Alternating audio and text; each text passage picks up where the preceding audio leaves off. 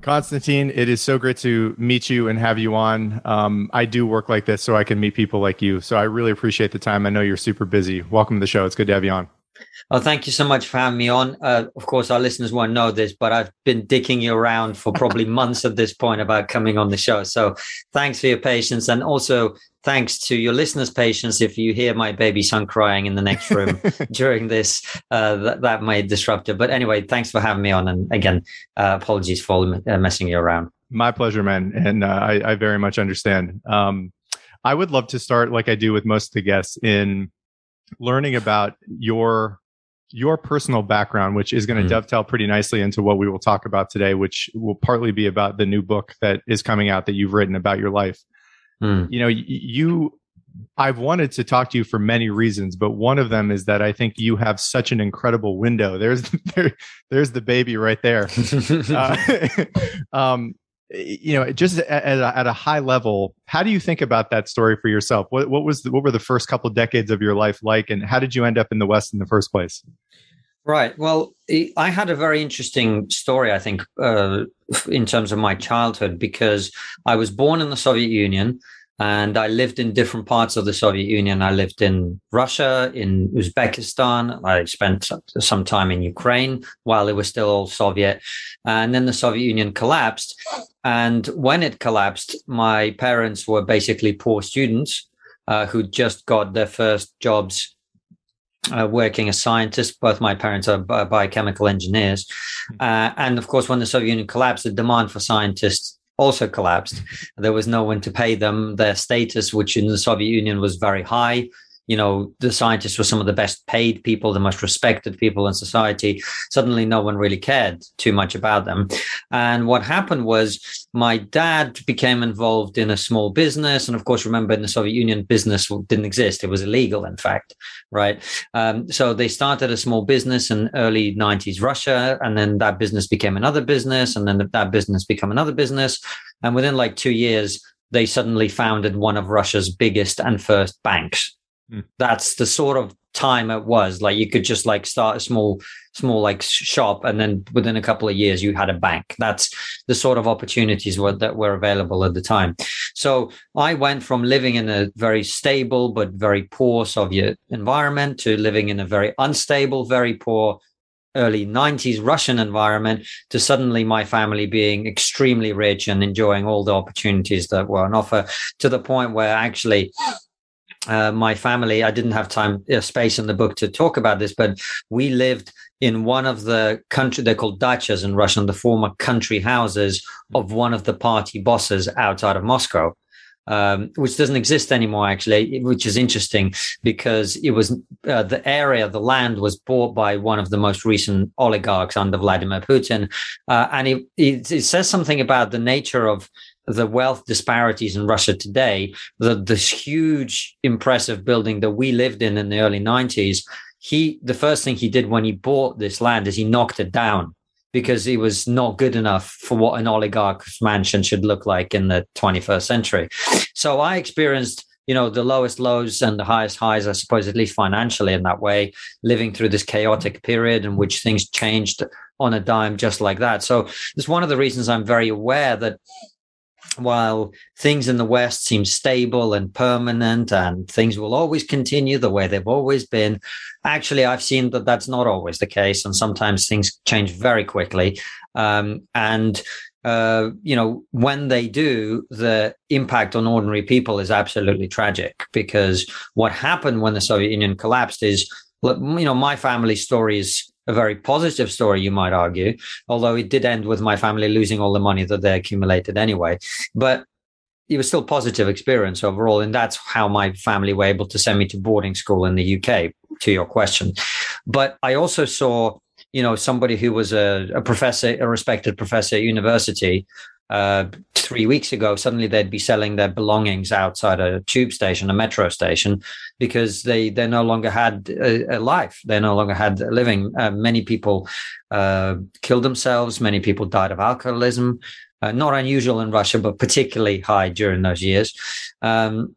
there was the emergence of things that just, they were not part of our society. In the Soviet Union, most people had never met a prostitute. We didn't even know what they were.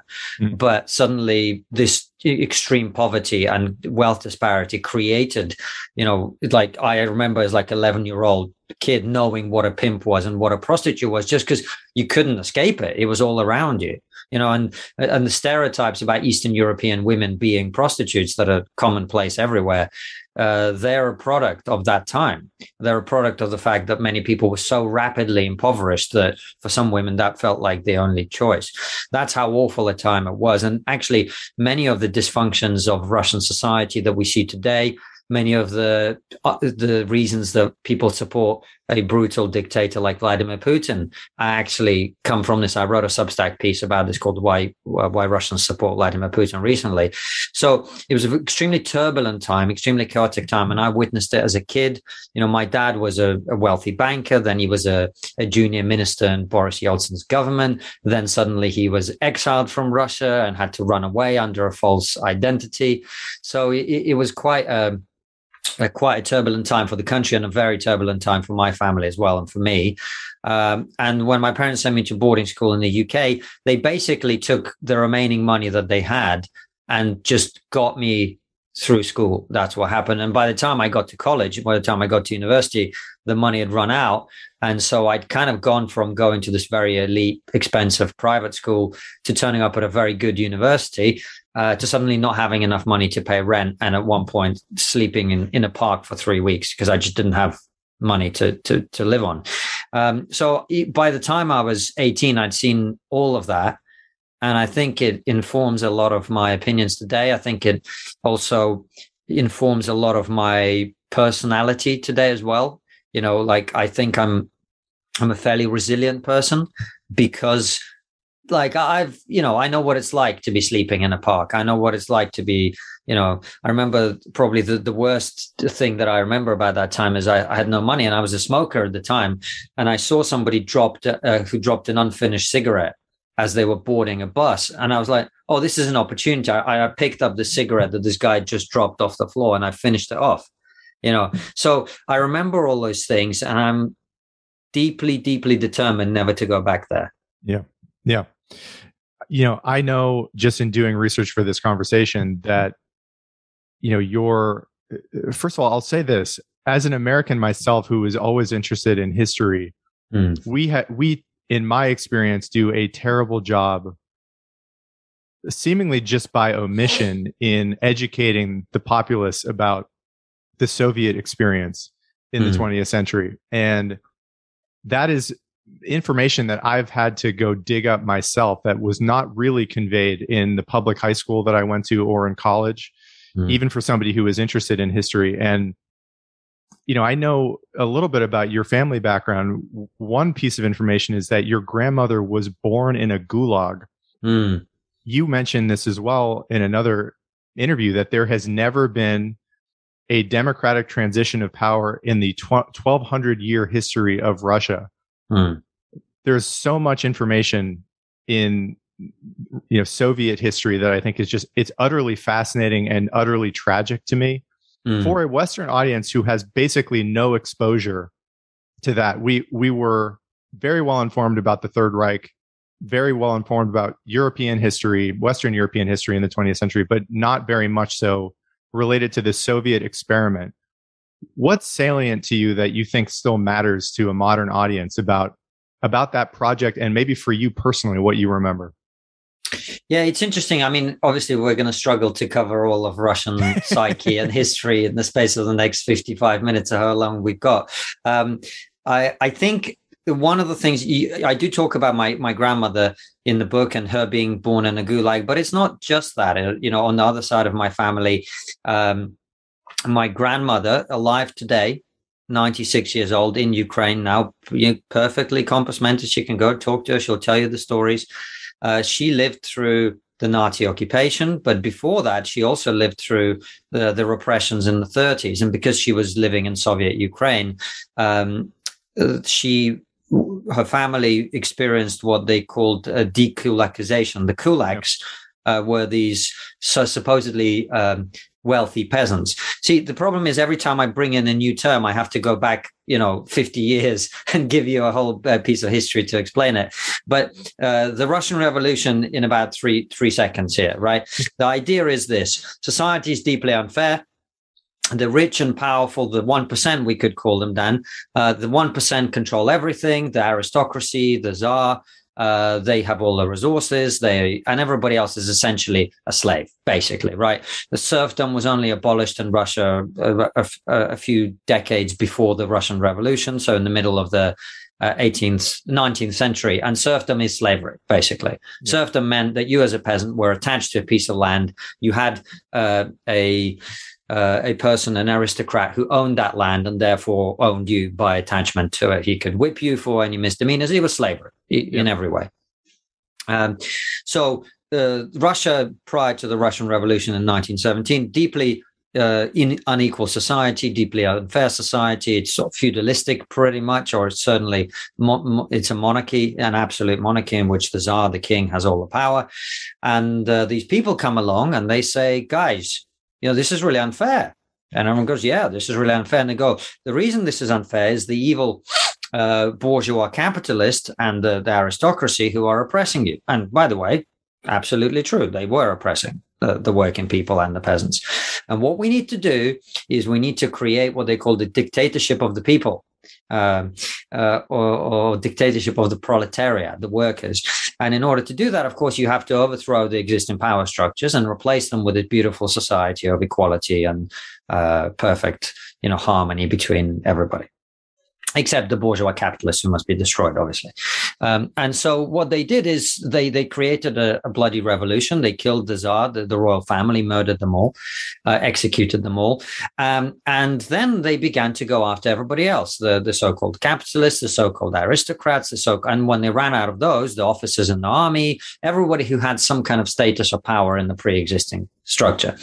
And when they ran out of those, one of the things they had to do, of course, is in order for everybody to be equal, you have to take from people who have something and give it to people who don't have anything. And so the kulaks were these supposedly bourgeois exploiters of the working people, whereas mostly they were just wealthy peasants who'd managed to accumulate, for example, in my grandmother's case, they had a horse. That was enough for them to be considered wealthy.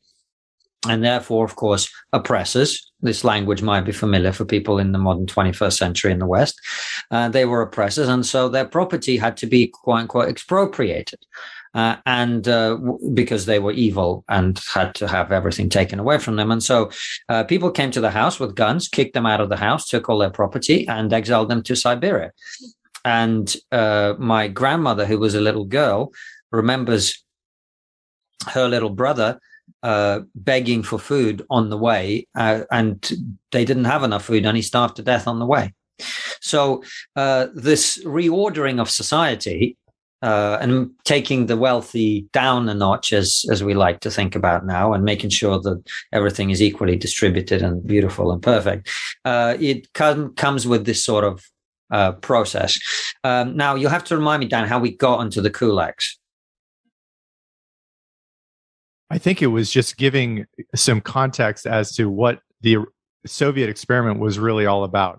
This is something that I learned about through Solzhenitsyn's work. Yes. And so you can take it from there, but that's basically an attempt to give an audience that has very little understanding about recent Soviet history or recent Russian history, what really has happened there in the last 100 years or so. Right. So as part of that process, basically, you reorder society economically. You take from people who have and you redistribute to everybody else. But also you have to put peasants in collective farms where they work for the benefit of the state, because you don't have private property. In the Soviet Union, nobody owned anything.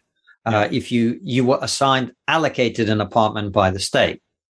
You were allocated a car, if you were lucky to have one, by the state.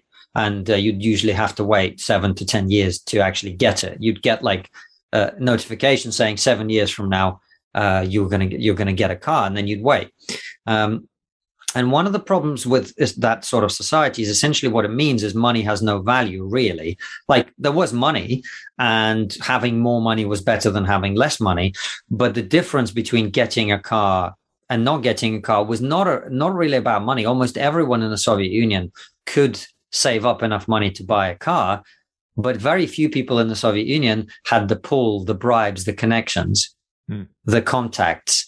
The pull is the right word, to be able to get it. So what it did is it trained people over decades to it exacerbated the already existing levels of corruption in Russian society to the point where everything was about who you knew and who you could do a favor to, so they could do a favor back to you. Because you couldn't just go and, if you had, like, say I give you $1 million now, not that I have $1 million, but let's say I did, you can go and buy whatever it is you want, right? You can go and buy a Tesla, you can buy some Air Jordans, you can buy a house, whatever it is you want. Russia wasn't like that. You could get 1 million rubles, really wouldn't take you very far because the shops had very little in them, right? You couldn't just go and buy stuff because it was a question of when it would be delivered. And so it created this corrupting effect on people's psyche, which I think is present largely to this day. And we could go further and further and further back into Russian history to explain some of the psyche. But basically, the Soviet Union was unlike any society you've ever experienced. And it trained people to think very differently about things. And it was an attempt to create equality, which resulted in, it sort of, look, I mean, it was quite equal in that everybody was equally poor, and equally disadvantaged and equally oppressed by the system that existed in place. And of course, if you want to keep people artificially equal, that means you have to suppress the natural revolt people feel against an environment in which, say, you work really hard and you're intelligent and I'm a lazy bastard who doesn't want to do anything and is not particularly bright, but we are supposed to be we work in the same office and our job is the same, our job title is the same, and our salary is the same. You're not going to be happy about that, right? And likewise, not everybody wants to live in a totalitarian dictatorship where the government's telling them what to do. And so what it meant was, during Stalin's period in particular, they had to clear out wave after wave after wave of people who didn't want to live in this totalitarian utopia. And so that's when they created the gulags, which was, as you know, a large network of essentially prison camps, labor camps, and mostly labor camps. And according to different estimates, millions of people, probably 20 million people went through them. Many, many, many of them died. And as I say, my grandmother was born in one of them because her parents, they were not together at the time. So her mother, her husband was taken away in the middle of the night, never heard from again. And so she left her child with a neighbor and went to the KGB or whatever it would have been at the time to ask after her husband. And the moment she turned up, they imprisoned her as well as a wife of an enemy of the state. So she ended up in the camps. Her husband almost certainly was executed, so he probably didn't even make it to a camp. And there she met her future husband, my grandmother's father, who was there because he'd happened to be a Polish communist. He came over, and they were the ones that were suspect at the time. So this is what Stalin did. He cleared out waves of people based on ethnicity, based on ideology, based on their history, etc. And so that was the system that was in place that was designed to maintain this completely artificial structure, a system of terror, a system of murder, starvation, forced labor, etc. And that had a huge impact on the psyche of people in Russia and, of course, people in other countries that were part of the Soviet Union. Yeah.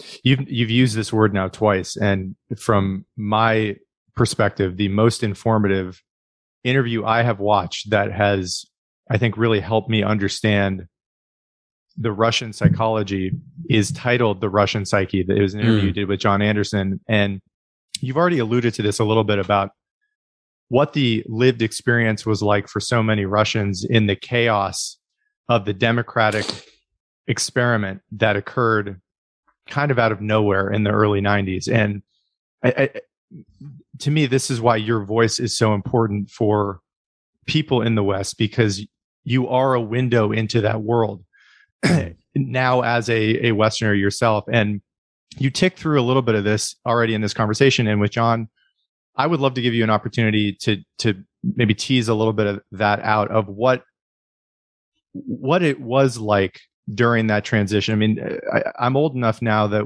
to have lived through failed American attempts to impose democracy in the rest of the world that I think has sobered our psyche in terms of what we are capable of in the world and what is reasonable to try to achieve.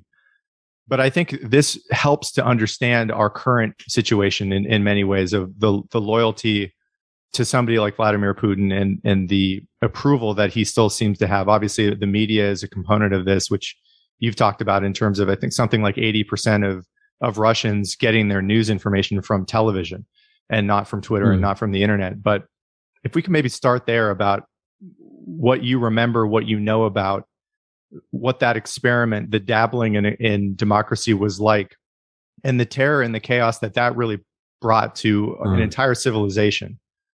Well, I think it's important to distinguish between what happened in Russia and democracy. Yeah. What happened in Russia was not the product of an experiment with democracy. What happened in Russia was the product of the breakdown of an existing system and the attempt to introduce another system. I don't think it was the flaws of democracy that caused things to be the way that they are.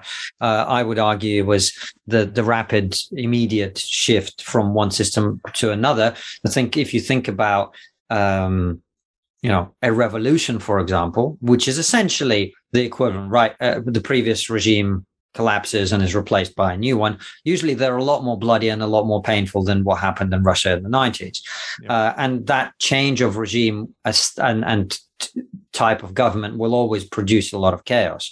But basically, the way I like to do this, I just ask you as an audience member to imagine that you are an ordinary person living in the Soviet Union. You're quite poor.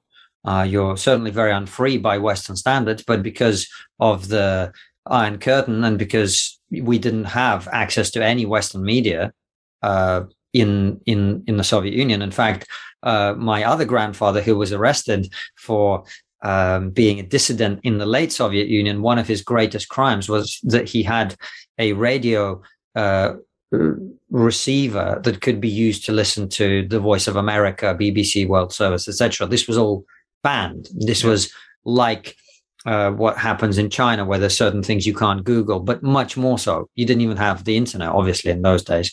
So it was a closed society with a complete lack of information. So you don't know that you're poor and you don't know that you are unfree. I mean, you know you're not free, but you don't know how that compares to elsewhere. You keep being told that these evil, capitalist pig dogs over there are up to no good and whatever, and that's all you know. So you're living a poor, unfree life, but it's very stable. Every day the same as the next. You know that if you do the right thing, then you're going to have a job. And if your son does the right thing, he's going to have a job. And if your daughter does the right thing, she's going to go to school, and then she's going to go to college, and then she's going to get a job, and the government will take care of her. And there's no unemployment in society because everyone is given a job by the state. And if she's lucky or if he's lucky, they're going to get an apartment and blah, blah, blah, blah, blah. And if they have kids, there will be a state-funded childcare facility for them to go to from the age of like a few months, as was the case with me. So healthcare is pretty atrocious, but it's there, like it's available to you. Everybody gets healthcare. So that society exists, and you're fine. And maybe you're even doing well. Maybe you've got some savings stashed away, enough to see you through a rainy day, etc. And then overnight, this society collapses, and your savings are gone overnight. Your job is gone overnight. Your son gets shipped off to fight some war in a part of so-called Russia that you never heard of, called Chechnya. Your daughter, as I alluded to earlier, if she doesn't have enough money, she could well become a prostitute. Your own life prospects are very unclear. Suddenly, there's an awful lot of violent crime, both organized crime fighting each other over control and racketeering of businesses, etc. But also just there's thugs hanging outside in the streets, harassing people. That never would have happened in the Soviet Union at all. People around you are dying from drug overdoses, alcohol abuse. There's an awful lot of social disease going on overnight. And to compound all of this, the very people who used to be the scum of the previous society, the criminals, the murderers, the organized crime, who were the lowest of the low and massively disrespected, they suddenly acquire access to all the riches of this new, beautiful society.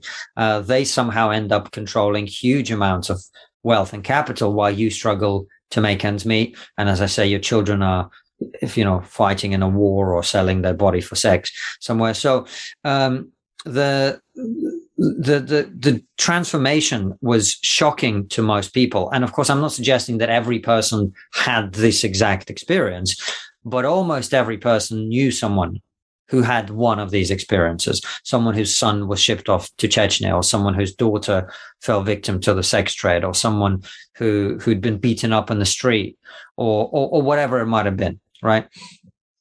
So that collapse was deeply, deeply painful. And of course, I'm not even talking about the overall economic situation. In 1998, this isn't early 90s. This is after after 7 years of the new democratic Russia. Inflation in 1998, after a financial crisis, was 84%. Right. We may get there this year in the West if we carry on at this rate. But it was bad. It was really, really bad. And then add to that the threat of terrorism, which resulted from the war in Chechnya, or from the situation in Chechnya, more accurately, to the point where at one stage, a group of terrorists got on a couple of buses, or maybe just one bus, drove from Chechnya into Russia, the main country of Russia, entered a small city, rounded up over 1,000 innocent people into a hospital, killed anyone who tried to stop them or got in their way or refused to comply, held these people hostage. The Russian security services tried to storm the hospital building over and over and over, with no effect other than killing a bunch of hostages and losing a lot of their own men. And eventually, the prime minister of Russia, Viktor Chernomyrdin, negotiated with these terrorists, and that negotiation led to a ceasefire in Chechnya. So Russia, the Soviet Union, a country with a huge nuclear arsenal, which was feared around the world, whose strength was undisputed, the first country to send a man into space, one of the two superpowers in the world yesterday. Today, that country is surrendering to terrorists. Yeah. Right? That was a huge psychological shock to most people. And so by the time that Vladimir Putin came around in 1999, people were begging for someone to come and stop it, make it stop. That's what people wanted. And they didn't care about freedom or human rights or any of that crap. They wanted this utter devastation and chaos to end. And that's why when they realized that Vladimir Putin is going to be someone who does that, they were reasonably happy. Now, of course, you can't talk for all Russians. In every society, there's people with different views. A lot of people weren't happy about him coming to power because, of course, the terrible things I describe are true, but there was also other things going on. There was a liberalization of the press. There was a liberalization of comedy. For the first time, probably in Russian history, you could make fun of the president on TV. You could have satirical comedy shows. There was a genuine emergence of a free press. People could write stories about corruption and expose things. These things were also happening. Russia was moving into sort of the Western society to the extent that it was doing trade, and we got a lot of Western goods that previously people had no access to. So yes, you were poor and society was terrible, but also there were good things going on as well. So there were different sides to it, but for the most part, a lot of people felt, Boris Yeltsin, who oversaw this period, had a very low approval rating. I think by the time the 90s were over, he had like a 3% approval rating. And people were begging for a strongman leader. And we can get into why Russians love a strongman leader. That's another historical lecture. They were begging for a strongman leader to come in and sort it out. And Vladimir Putin is widely seen in Russia as having done that. Yeah. And as you mentioned, yes, in the wake of this chaos, up comes this upstart former KGB agent thug who ascends to the highest level of political power in the country. And obviously that figure has dominated world news for the last 5 months, most of this year. Do you know how he came to power, Dan? A little bit, but I would love to hear you tell that story. Well, it's an interesting story, not least because it's going to have to be repeated pretty soon. So what happened in the 90s was Boris Yeltsin, the first president of this new Russia. Of course, under his watch, all sorts of terrible crimes, bribery, embezzlement, corruption were committed.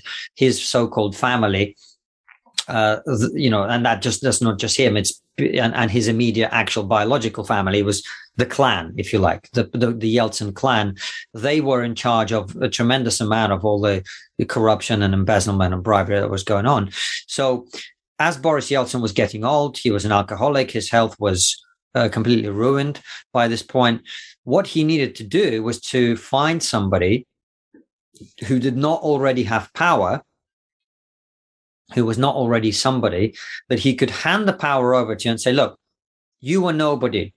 You had no power. You had no money. You had no, anything. I am going to make you the most powerful man in this great, big, gigantic country. And in exchange, what I want is safety. Yeah. I want to be safe. I want you to keep my family safe. I want you to make sure no one comes after me for all the terrible things that I and my clan have done. And that's why Vladimir Putin was a complete unknown, because if he'd given power to somebody who was already part of the political power structure, the very first thing they would have done is gone after him and his family, put him in prison, because there would have been very good reasons to put him in prison. Because anyone who rises to the top in Russia, by the very design of the system, is going to be corrupt, is going to be complicit in all sorts of terrible things. So Vladimir Putin was like an insurance policy that Boris Yeltsin took. And of course, Vladimir Putin is facing this dilemma soon. There's some rumors that he's perhaps not well, etc. But he needs to ensure the transition. And so he tried this with Dmitry Medvedev initially. It turned out Medvedev isn't really strong enough to hold the country. And so now Medvedev has been relegated and Putin is back as president. And they changed the constitution so Putin could be elected for more longer terms, etc. So Putin was an insurance policy. And now, he came to power in 1999. He's been in power for nearly 23 years now. And of course, as you say, not only we in the West not very well educated about Soviet history, very few people in the West understand what Russia is today.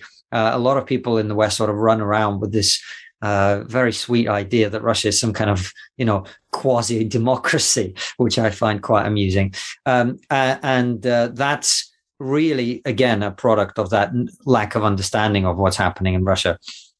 So Vladimir Putin comes to power in 1999. Initially, he spent the first few years trying to consolidate the economy, which he did pretty well, aided by, very high oil prices, which of course helps Russia tremendously. He's seen as he ends the war in Chechnya. He's tough on terrorism. He stabilizes the country. He nationalizes corruption. Corruption was privatized before. You had all these oligarchs running around, Roman Abramovich and Khodorkovsky and all of these other people, Boris Berezovsky, all these people running around, trying to be powerful, independent, trying to control things, trying to fund opposition parties. Well, Vladimir Putin comes in and ends all that. He says, we don't want criminality. We need order. So what he does is he nationalizes the corruption. So a Russian oligarch is no longer an independent criminal stroke businessman who made it in the 90s. A Russian oligarch now is an appointed position. He's an appointee in the civil service of Russia, right? You get assigned. If you are part of the team, the Putin team, there's about 50 or 60 people who are right at the top. You are now the aluminium oligarch, or you are now the nickel oligarch, you are now the oil shipping oligarch, or whatever. And you are that as long as you are loyal and needed by the team. And so in that sense, at that level, there's no private property in Russia, because the moment you stop being useful, you no longer have anything. And even if you're not somebody who's been assigned oligarchy, you are actually an independent businessman who refused to cooperate in these bribes and all of that. Like Tinkoff, this was a big company in Russia. He fled Russia after making some critical comments of Vladimir Putin in the last few months. And he was forced to sell his company at like 2% of its actual value. So private property above the ordinary person's ownership of their flat or apartment or car doesn't really exist in Russia at that level. It's all been nationalized. It's all controlled by the person at the very top. Yeah.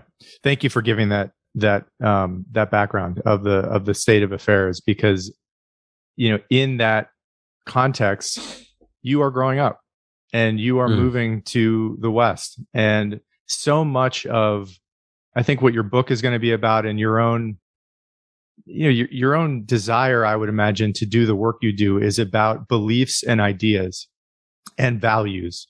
And I'm wondering, for you, as you said, you're going to a UK boarding school, your life is moving to the West. Your parents are making sacrifices for you to get out.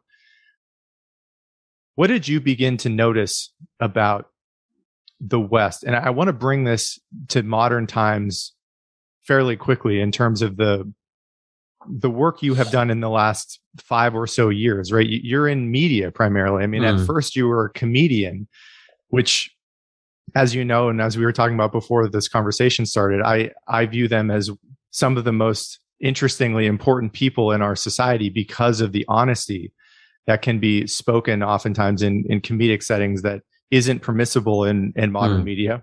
You go from comedy and now you're in the media. There's a lot that's happened in your life during those years, I'm sure, but what in general did you begin to notice about the West, both that you personally became deeply committed to and thought really mattered? And what were you noticing in the society or the media that was probably just upsetting you, that you felt, I know I've heard you say this in other interviews, that we are taking for granted and we are doing own goals on our civilization that are hemorrhaging at the very foundation, the very inheritance that we have obtained from many generations. So there's a lot that I've just posited there and stated there, but how do you make sense of that for yourself? What did you begin to notice, and what kind of values, still deeply resonate to you that you're trying to remind people and wake people up that actually matter about this great inheritance that we have? It's a really, really good question, Dan. So the first, I would say there's 2 primary things that we ought to focus on here. The first is, when I first came to boarding school, I spoke with Russian accent like this, so kids would make fun of me. And I would get very upset about this. And I'd go, I'd tell them to shut up or whatever. And they'd go, it's a free country. And I was like, that's interesting. And this idea that actually people can say things that you might not find pleasant and you might not like, but you live in a society where people have the freedom to say things that other people don't like. That was something that I learned straight away. And actually, after the initial shock, it seemed to me like a good idea, and one which I later came to realize that serves as the foundation of everything else. You don't get scientific progress of the type and technological progress of the type that the West has been able to have without freedom of speech and freedom of enterprise and the freedom for people to start their own business and not have to pay bribes and follow rules that are made by other people who just want to have a slice of their action, as opposed to trying to, just regulate business. So the idea of freedom and freedom of expression and freedom of pursuit was very important. And of course, the history of my family as I was growing up, I'd be speaking to my grandparents about their experiences and realizing that actually what happened in the Soviet Union and in Russia was not normal. It's not normal that people should be put in camps for their beliefs in the 20th century. It's not actually a normal thing to happen. And that the Western world has operated for quite some time on a very different idea, which is, of course, you get the witch trials and Sailor and all of that, and people get accused of things and whatever. But generally speaking, the idea is that as long as you're not inciting violence against other people, you are free to speak your mind. And we may think you're a complete idiot, but we nonetheless respect your right to speak your mind. And that to me seems like a foundational piece of the Western puzzle, which I certainly feel that it has been under threat in recent years.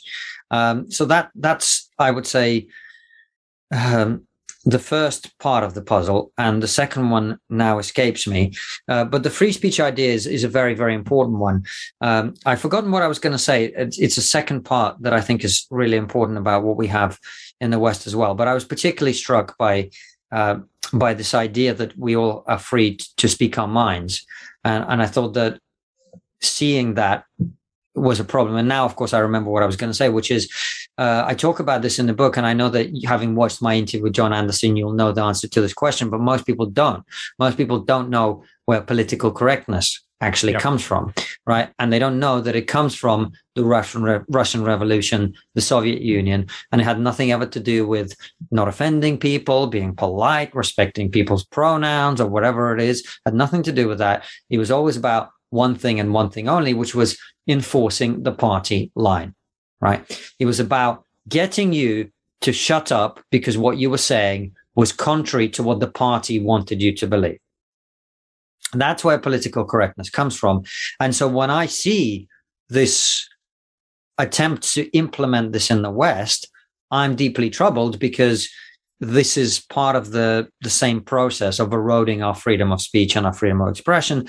And we're doing this by picking up the worst elements of our enemy civilization, if you like, because the Soviet Union was absolutely an enemy of the West. There's no question about it. There's no debate.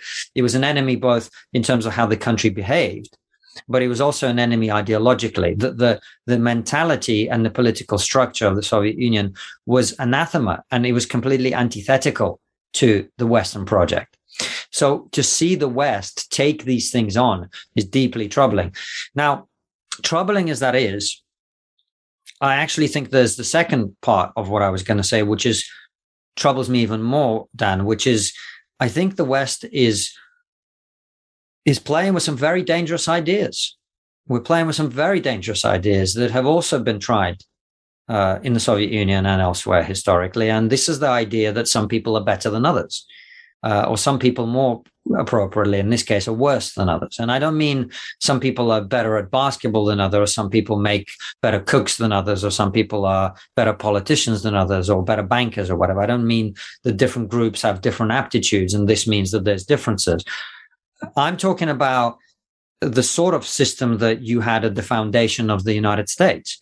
The idea that a person, because of the color of their skin, for example, is only worth 3/5 of a vote, or that a person who has a different skin color has the full vote, right? This idea that some people are morally better than others, that they are more deserving of things than others, that they should be given opportunities instead of other people who are equally meritorious, but just happen to have some different characteristics. This is not a new idea. You guys tried it 200 years ago, and you moved away from it quite quickly after a very bloody civil war. And it is an idea that's been tried very thoroughly around the world with very, very consistent outcomes that I wouldn't wish on anyone. And in doing so, we are playing with fire. We are playing with absolute fire. You see that racial groups are being antagonized against each other in a way that I think is very ill-advised.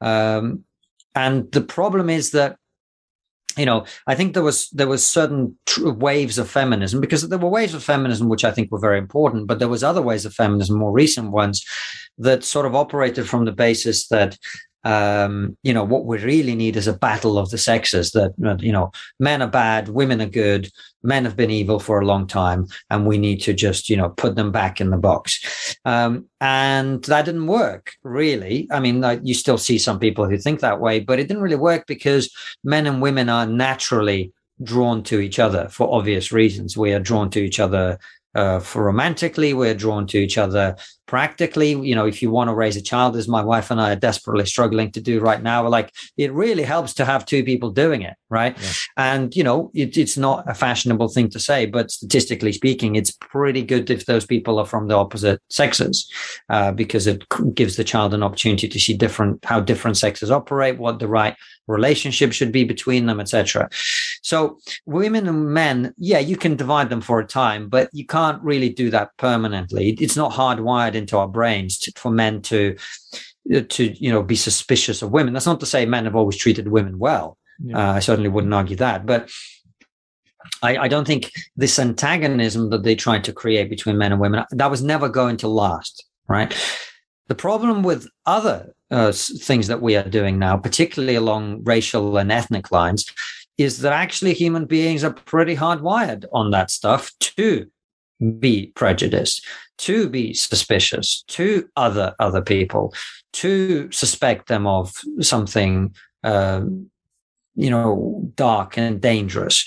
And the evidence is all there in terms of how people behave in certain situations. So, and I felt that, while of course neither American nor British society had got to the great utopia where we don't see each other's color at all and there's no differences between different ethnic groups, if ever that was going to be achievable in the first place, what we were doing is we'd found the right approach. The right approach being the one articulated by Martin Luther King, which is the idea that we should be treated by the content of our character, and that your skin color or your sexuality or your sex, these are not things that should determine how other people treat you or how you see yourself, but rather that we should live in a society where those things do not matter for the purposes of how we treat each other. Now, I think we're moving not only away from that, I think we're moving in the opposite direction. And that approach, if taken to its logical conclusion, has only one end, and it's not a good one. Yeah. And that's why I wrote the book, because I am deeply concerned that what is happening now, well-intentioned as it may be, certainly among some people, I don't think it leads to a good place. And it's not the society that I want my children to grow up in. I don't want my children to grow up in a society where, once again, people are judged not on the content of their character, but are indeed judged on the color of their skin. I don't want that. And some of the rhetoric in recent years makes me feel that, we're moving in that direction, and it's really, really not healthy. Yeah, I know I have heard you say this in prior interviews, that your real concern is the pushback to this, right? It's what could happen if this, especially related to race, gets pushed far enough that, I think I've heard you say that, you don't agree obviously with the leftist line on this, but we know enough history we should know enough history to be rightly concerned about what the right wing pushback to this might look like. Yeah. And look, by the way, I'm not saying this because I'm on the right or I'm on the left. I really don't think of myself as on either of those sides. And this idea that some people are better than others and some people are worse than others has been tried by both left and right. Yeah. The reason that my great-grandfather died fighting the Nazis was that there were some people in Germany who wanted to try that idea from a racial superiority position. But also the other reason he died in that war was there were some people in his country who wanted to try it from a workers versus capitalist position. There's always been, on both sides and in different countries, in different tribal groups, in different religious groups, etc., attempts to try this. And some of it has been political and some of it has been religious, ethnic, whatever you want to call it. So to me, there's no difference between the ethnic cleansing we saw in Europe or in Rwanda or any of that. It's not really about left and right. It's about instilling in people the belief that some people are worse than others by virtue of how they were born. And I don't care how well-intentioned you are. I don't care if you're a well-meaning leftist or you're a racial supremacist far-right person. It doesn't really make any difference. Once you go down the path of telling people that some of them are better than others, some of them are worse than others, you're heading in the wrong direction as far as I'm concerned. Yeah. There are some quotes that I've written down that you have made before that I think tie into exactly what we're talking about, that it might be helpful to read out.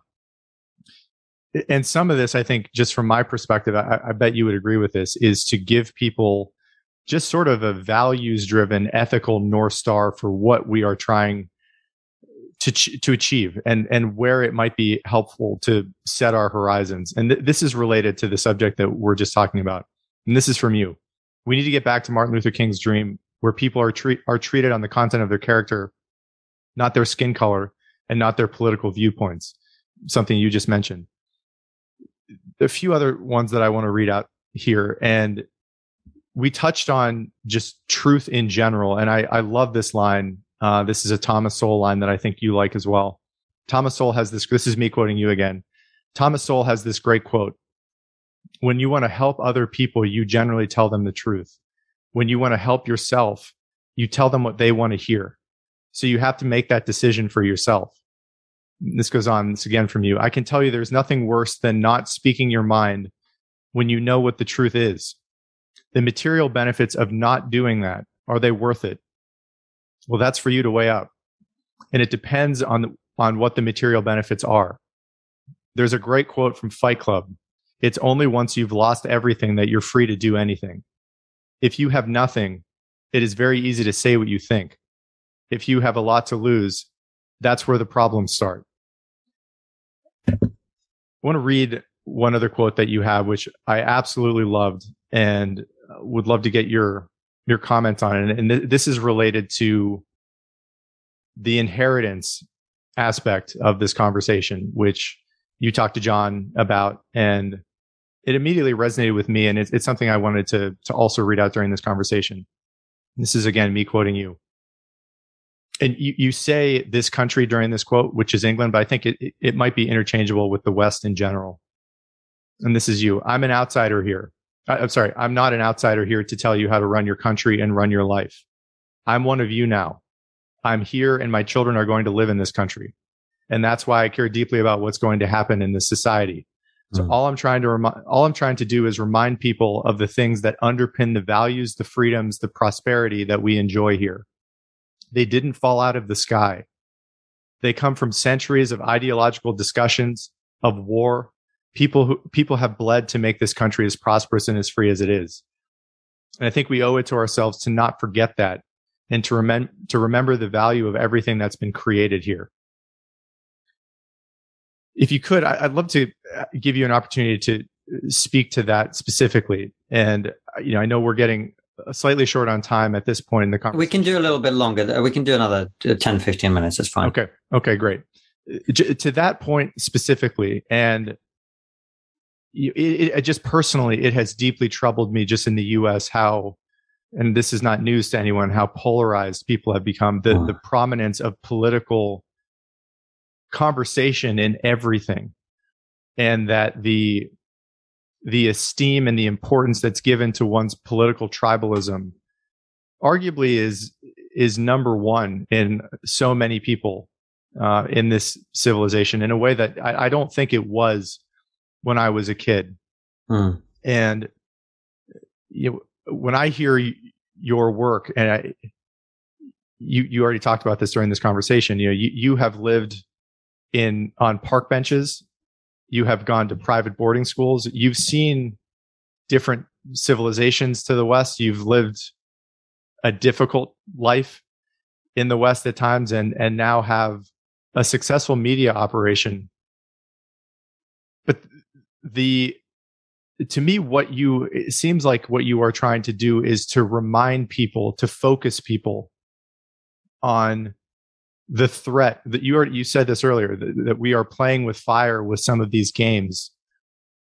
And to read out that quote one more time, the one that you said to John, and that we owe it to ourselves to not forget and to remember the value of everything that's been created here. You've mentioned a little bit about what that is to you, what that means to you. What else about the West? We've talked about freedom of speech. We've talked about the differences in freedom in general between what the totalitarian state was like for Soviet citizens versus what we in the West kind of understandably take for granted. What else is it that you are trying to remind people from your vantage point that we have here that is not normal, or at least is not valued in other civilizations that are attempting to come for us? Right. This is something I remember hearing you say the day of or the day after the invasion, was that it's not all sunshine and rainbows out there. And there are countries of hundreds of millions of people who do not think like we do, who do not value individual rights in the way that we do.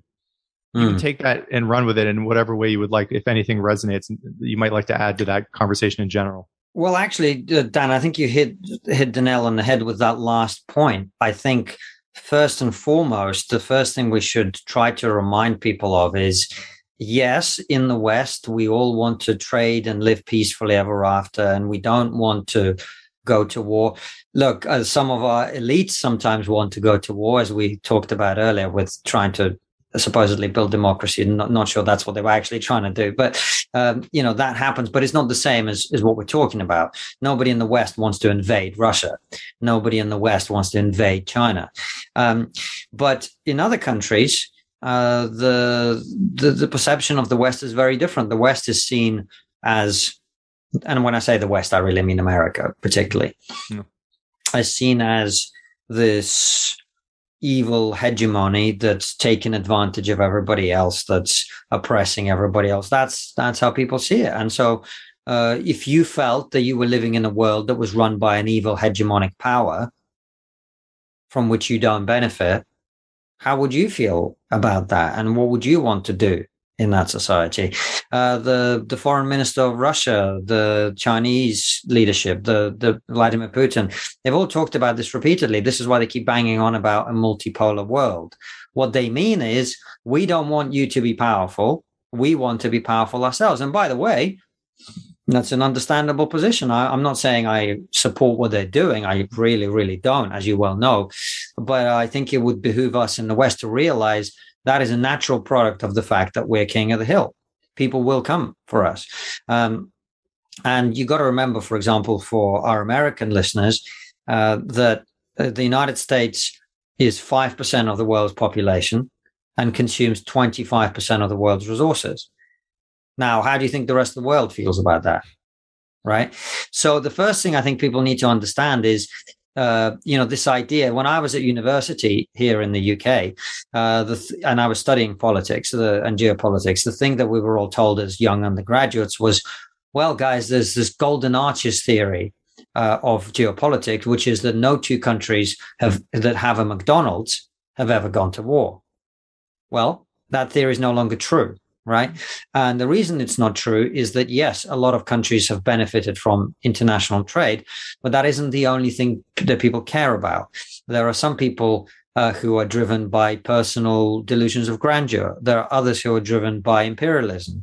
There are others who are driven by ideology. There are others who are driven by a deep sense of resentment. There are others who are driven, among those things, they're also, including those things, they're also driven by other things, like the need to explain their own existence to their own people, right? This is one of the reasons that Russian media bombards the Russian populace with endless propaganda about how literally the West is about to invade, the West is getting ready to nuke Russia. This is literally what they say on TV every day in Russia. The West is about to attack. America is about to drop weapons. They were about to give Ukraine the nuclear bomb, etc.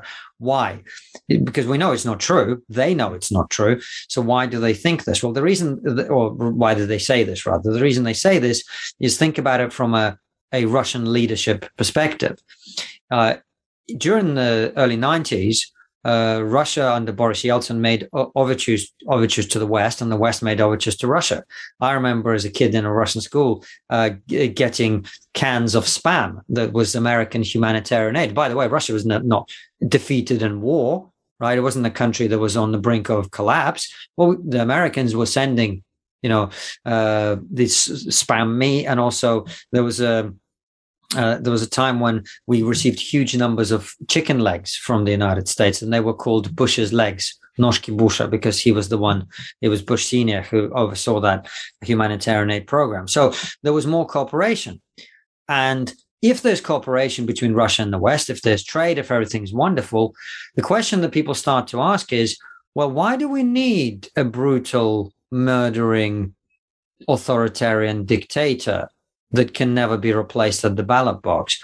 Wouldn't it be better if we had someone a bit more liberal? Wouldn't it be better if we had someone who would also give us, a free press and we could have comedy shows that can make fun of stuff, and we didn't feel like we were regressing back into the Soviet Union in terms of censorship and what we can and can't say, etc. Well, if people start to get these unfortunate notions, the best way to explain to them why they need you is to present them with an external threat or force that can only be defeated by a strongman leader. That's me, right? Yeah. And so a lot of this propaganda, that's where it's coming from. And it's done knowingly, and it maps onto a lot of pre-existing sort of historical trauma in the Russian mindset and the Russian psyche about being invaded. If you look at the map of Russia, 80% of the Russian population lives in about 20% of the westernmost part of the country, which is mostly plains. There's no large mountain ranges. There's no deep rivers. There's no natural obstacles to an invasion. And of course, Russia has been invaded over and over and over and over and decimated by those invasions, whether that was Hitler or Napoleon before him, or the Mongols before them, or the Poles and the Lithuanians and the Swedes and the Finns. It's happened over and over and over again. So the fear of a foreign threat is there, and you can capitalize on that by presenting yourself as the only solution to these evil invaders who are about to come. So people will want to challenge the West supremacy for all sorts of reasons, and they're doing it right now. Because this was always going to happen. So that's the first thing I think we need to realize. The other thing, I gave a talk recently here in the UK about why the West needs to re-examine its own relationship with itself. And I quoted a man who was, he actually wasn't the ambassador to the Soviet Union, but he worked in the American embassy to the Soviet Union, a man called George Kennan. And he was basically the architect of the Western policy of containment of the Soviet Union. And one of the things he said, he wrote something called The Long Telegram, which I really invite everybody to read. And in it, he talked about the fact that the greatest threat to the West is that we become like the enemy we're fighting. And the only answer that we have is to cling to our own methods of conception and conceptions of society. Right. We have to embrace our own values. Otherwise, we will become like the very people who oppose us. And that is why I'm concerned about the rise of identity politics. That is why I'm concerned about the endless shouting about egalitarianism and equity and all of this other stuff. That's why I'm concerned about the rise of political correctness, because I see in that an embrace of ideas that are deeply foreign and deeply hostile to the Western project. It is not what America was built on. It is not what Britain was built on. The idea of equality of outcome is not something that Britain or America have ever embraced, and is not something that they should ever embrace, because it doesn't work. Because in every country that has tried communism, which is what equality of outcome actually means, the outcome hasn't been a brilliant utopia for the people. What it has been is a brutal totalitarian dictatorship, mass starvation, mass murder, usually war, chaos, and death. Right? Now, if we don't want that, I think it behooves us to stay away from some of these ideas and to strengthen our own values in ourselves. And I think one of the reasons that we're seeing this polarization that you're so concerned with, Dan, as I am, is, of course, technology. Technology has enabled us to go online and say all the stupid shit that we wouldn't normally say to each other, but we can now say it online and be seen by millions of people.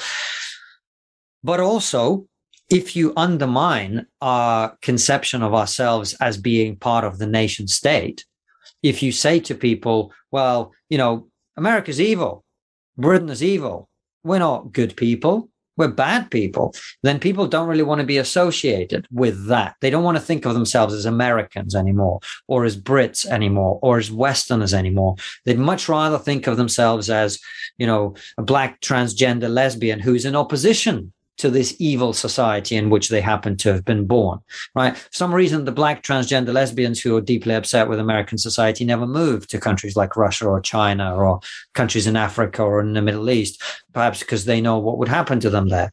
But nonetheless, while they're in America, they're able to maintain the pretense that their society is uniquely evil and worse than any other. And so this is a problem, because that's where a lot of the polarization comes from. If we don't have a common identity to buy into, right, which is the American idea, if you think about it. The American idea is, we don't care. I don't know, Dan Riley, I don't know what your parents are probably Irish, or grandparents are probably Irish, or whatever they might have been, right? And if I come to America and settle down, well, some people call me a Russian American, right? But the point is, the end of those two words is American, right? You are American, I'm American. The thing that unites us is that we're American, rather than that you're Irish and I'm Russian, right? Rather than I'm this and that. At the end of the day, We all come together, and that means that we buy into a set of ideas about what it means to be an American, what it means to be British. And the moment you take that away, then we do retreat into our own individual skin colors and genders and sexualities and whatever. And then we're divided and we're not prepared for the threats that we face. Yeah. My favorite Russian historian, I bet you know this guy's name, Stephen Kotkin, who's a professor at Princeton, absolutely brilliant mind and amazingly eloquent. I have heard him address the polarization problem multiple times in interviews, and his general take, while recognizing the threats that exist in the world to America, to him, he isn't particularly worried about them. He recognizes them. What does worry him, I've heard him say, is exactly what you just said. That's why I'm saying it, Dan. I mean, let's be honest. You clearly are a smart guy. I'd like to think I'm a smart guy. I'm neither of us probably as smart as Stephen Kotkin. He's a smart guy. Like, you don't have to be a smart guy to understand this. Empires and powerful countries and societies, they don't collapse because some crappy little barbarian turns up at the gates and tries to attack, right? You can only be defeated in war if you're weak. You can only be defeated in economic competition if you're weak and divided, right? So the threat to us is never external. It's always internal, because we are the strongest ideological grouping in the world, political grouping in the world, diplomatic grouping in the world, military grouping in the world. You've got to understand, NATO is way more powerful than China or Russia militarily, right? The only thing that can threaten us is us. And that's why this division is so deeply divisive. And that's why I wrote this, because people need to understand there's a reason to respect what we are. There's a reason to love who we are. There's a reason to appreciate what we are. Because if we don't, there are other people around the world who are not busy spending their time arguing what a woman is, right? They're getting ready to come and take over. Yeah. Yeah. While being critical of our own history, right? I mean, that is the beauty 100% of the system. Well, accurate. I don't think we need to be critical. I think we need to be accurate, because this is the thing, right? Like, look at American history or British history. There's so much to criticize, isn't there? Slavery, imperialism, genocide, the spreading of disease, colonialism, all these things. Okay, they are all terrible. What were other countries around the world doing at that time? What were other civilizations doing at that time? This is what I talk about in chapter 3 of my book about slavery. And I put it in context. Thomas Sowell, who you mentioned, Orlando Patterson, a Jamaican, I think he's an historian, anthropologist, he's a bunch of things, right? Sociologist, I think, mostly. He wrote a book called Slavery and Social Death. They talk about the fact that, when we think about slavery, we immediately think of the transatlantic slave trade. Well, guess what? At exactly that same time, Middle Eastern Arab slave traders were taking Africans out of Africa in greater numbers. The death rates were higher, and they only stopped, Dan, because the West made them. Right? So we've got to, yes, absolutely. Let's teach all of that stuff. Let's talk about slavery. Let's talk about colonialism. These are important things, and they are undoubtedly foundations of certainly your society. We can't deny them. We can't pretend they didn't exist, but they've got to be understood in context. Right? Human beings were the first good that was ever traded by other human beings. They were the first thing that was traded. Right? Human beings have been enslaved in every society that's ever existed, ever. And the point I make in that chapter in the book is, like, imagine, as if you need to, 30 or 40 years from now, the vegans get their way, right? And eating meat is considered this abominable thing that's as bad as enslaving a fellow human being. And let's say Britain, America, and Western European countries get together and we ban the meat trade, we abolish the murder and systemic torture of animals, etc., etc., etc., and we encourage and eventually force other countries to do it. Would it be fair or reasonable in that situation to say that we, the people who ended this first and who helped and encouraged and forced others to do so as well, we are the worst people in the world on this issue? Or would we conclude that actually we are some of the most progressive societies? And while, of course, we regret the terrible things that our forefathers did, we are now better than that. We've moved on while many, many other countries haven't, right? And that, of course, we can continue to improve race relations, and we can continue to make sure that people who were disenfranchised or disadvantaged get a fair shot. I'm all about people having a fair shot, right? If you come from a community that's impoverished, you do not have a fair shot. in our society today. I talk about this in the book as well. I talk about the huge problems that are caused by the housing crisis in the UK, the fact that young people can't buy a home, which is really, really important to moving up the ladder. I talk about wealth inequality. I talk about social mobility. See, people will listen to this and go, oh, this is this right-wing crazy guy. I'm not. I'm trying to tell people the truth because, as you said, quoting Thomas Sowell, I'm trying to help.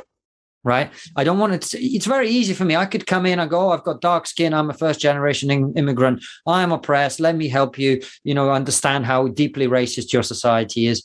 I'm not interested in that because that doesn't help us. It doesn't make society better for you, for me, for our children and their children. What helps us is being honest. So, yes, we've got to teach history, but history means teaching it in context. Yeah. You want to talk about slavery? Okay. What was happening in the Russian Empire at the time? What was happening in the Ottoman Empire at the time? Who, by the way, Dan, did the enslaving of Black Africans in Africa? Was it Western Europeans? Turns out it wasn't if you do some research. I don't recommend people look into this, right? Slavery had been prevalent in Africa for centuries. By the time the Europeans got there, Europeans didn't even get off the boats because it was so dangerous for them because of all the tropical diseases that were there, right? The death rate, this doesn't excuse slavery, of course, but the death rate on slave ships for Western colonials was as high as it was for the slaves themselves, right? So it's not like the Western powers came to this place and introduced this evil institution. It was a thing that everybody did since forever. I love going to the south of Italy, for example. I try to go every year. And in Sicily, there's all sorts of temples, some of them built by the ancient Greeks, some of them built by the ancient Romans, some of them built by the ancient Carthaginians. Who do you think built them? Contractors? Right? So this is a universal institution through the human society. But how many people could tell you that now? How many of these people who run around telling you about the evils of colonialism could understand what was happening in Native American societies when it comes to slavery? Right? Yeah. I agree with you. We have to have proper historical education, but it's got to be contextual. Otherwise, you don't understand anything. Yeah. We are storytelling animals, and we need accurate stories that are truthful and uniting and proud, I think, of a lot of what our civilization is based upon. And I want to close with two separate subjects. The first is comedy, which I know you and I both love. You actually are a comedian. And as you were just saying what you said, one of my favorite lines came to mind, which is, I don't know if you know the comedian Mark Normand, but in my mind, he's one of the most brilliant American comedians who I recently saw live. And his throwaway line was, "The new N-word is nuance," which I thought was such a pithy, accurate assessment of the world that we inhabit today. I want to read a quote from you, two quotes from you, the first about comedy and the second about the future. This is the one about comedy. This is me quoting you. "Comedy is downstream of culture.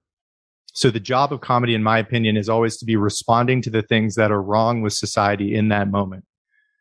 Most people say that the job of the comedian is to make people laugh. Yes, it is, but is that all? I don't think so.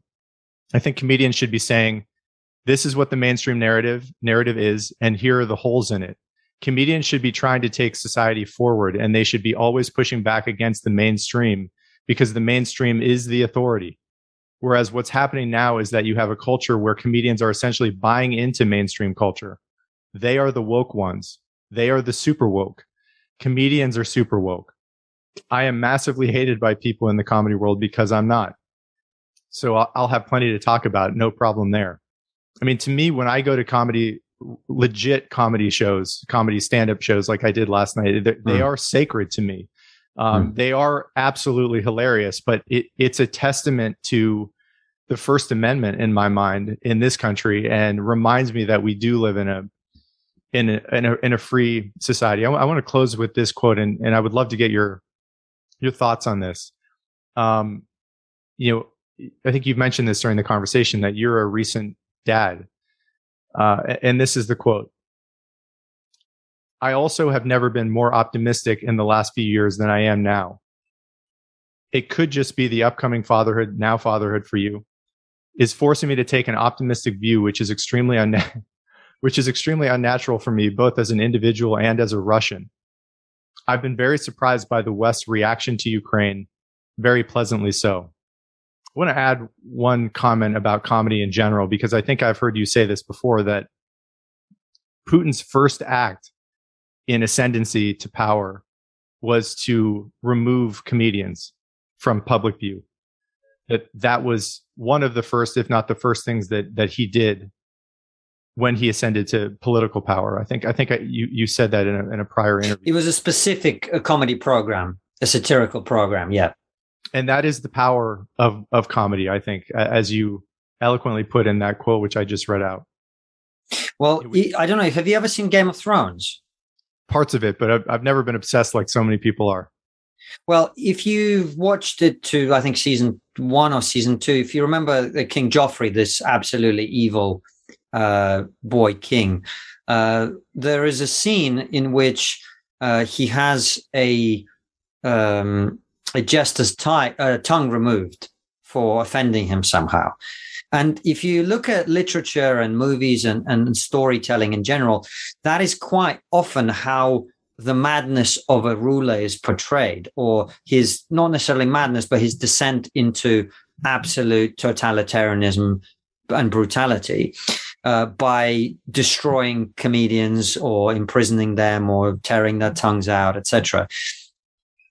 So it was very significant that Vladimir Putin, the first thing he did when he came to power was remove the one satirical program in Russia that actually dared to make fun of everybody. I talk about it in the book as well.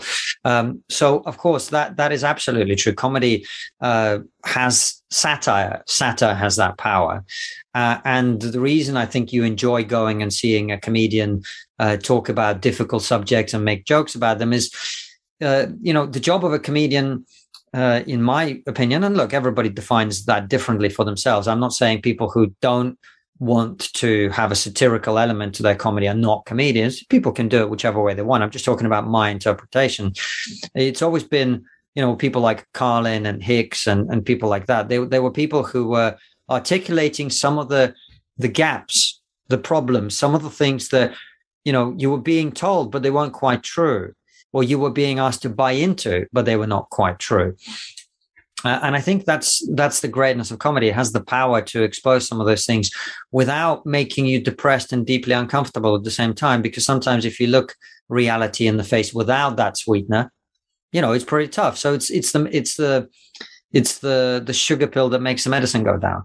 And I think it's very important and very significant when comedy starts to be restricted. It's what all the dictators always do. They don't want to be laughed at because laughter is power. I want to sneak in one final comment to your thoughts on, but before I do, I just want to tell you how much I personally appreciate you doing this, because I have been a massive fan for at least a couple of years now. And, I mentioned this earlier in the conversation that I think your work has really helped to clarify in my own mind the world in a way. And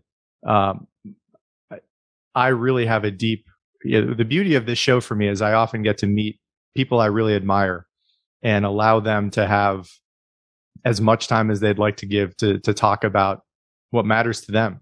And this has been a real privilege to me. And I know that I will continue to follow your work for a long time and really appreciate what you and Francis do. Well, Dan, I really appreciate you saying that and having me on the show. And again, apologies for messing you around for such a long time. Thank you. I wore this shirt just so that we could be buddies for this. But I really appreciate it. And it's always heartening to hear that, what we do is useful and helpful to other people. I think people are desperate for it. And I certainly count myself among them. You use the word optimism in the quote that I read about yourself. And, you were wondering if it was recent fatherhood that was bringing that about in you. We barely touched on the war itself, but I would love in closing to get any thoughts you have on where you think that might be going. And I mentioned this earlier that we are storytelling animals. And I think it is really important to have accurate stories that we're telling ourselves that keep us cohesive together. And, not to continue to reiterate this, but the themes, the stories that you hope your book will convey that the values that people will take some pride in and realize are secularly sacred, and something that we should give some proper respect to. I'd love to close and just give you an opportunity to address those if anything else might come to mind. Yeah, well, the war is very hard to talk about because we don't know what's going to happen. Yeah. I would say that after the initial phase in which Ukraine did very well and prevented Russia from taking over half the country after it invaded from several different directions, and now what's happening in the East is Russia is creeping its way forward. It's taken a lot of casualties, but it's making forward progress, partly because even though I do think the West response has been very pleasantly surprising, the Ukrainians lack the artillery they need. And they don't look like they're getting it or planning to be, it doesn't look like the West is planning to give them what they need. So I'm not all that optimistic there, although I really do hope to be wrong. But I am optimistic in the sense that I think this has given us a kick in the behind that the West has needed to at least understand that there are external threats that we have to concern ourselves with. But, when I say I'm optimistic, it does not mean that I am convinced that we are destined for a better world. I don't know what world we're destined for, but I think what I meant with my son coming along is I hope that he and people like him, if we do our jobs right, will be in a position to continue to fight for the things that I'm trying to fight for. Because as long as we exist, there's hope. Whereas if we bring up more generations of clueless young people who don't understand history, who don't understand the value of what we have, who don't understand that we have enemies, who don't understand that we live in the least racist, sexist, bigoted societies in the history of humanity, if they don't understand any of this, then we're in trouble. So I'm optimistic in the sense that I may be simply in the sense that I now feel that I have some ability to influence it because I've got a little one that if I raise him right, might be able to contribute to this in the way that I hope to in the rest of my life as well. So that's what I mean. Predicting the future is impossible and kind of pointless. I just think that as an individual, it's helpful to live with the sense that you are able to control some of the outcomes in your life. And as I live my life more and as I go on, I find that that's more and more true for me. Mm-hmm. So I guess that's all I mean. It's probably not a very reassuring message to anyone listening, but I guess what I feel like is if you try and take control of your life and speak the truth, even when it's difficult, and take the licks for it when it's necessary and continue to move forward and continue to stand up, then enough other people will do the same. I'm not the original person in that story. I've seen other people do it before me and followed their lead and followed their example. And I guess as custodians of that, it's like the sacred flame. We have to pass it on to others. And I'm optimistic that I now have someone to pass it on to. That's really all I got. Yeah, I think that's a great place to close. Thank you again, man. It was really great to meet you. And I so appreciate you doing this and the work that you do. Dan, thank you so much. I really appreciate it as well. Thank you for listening to this episode of Keep Talking. If you're finding value in this podcast, please consider supporting the show via the links below on Venmo, PayPal, or Patreon. Your support helps to make these conversations possible.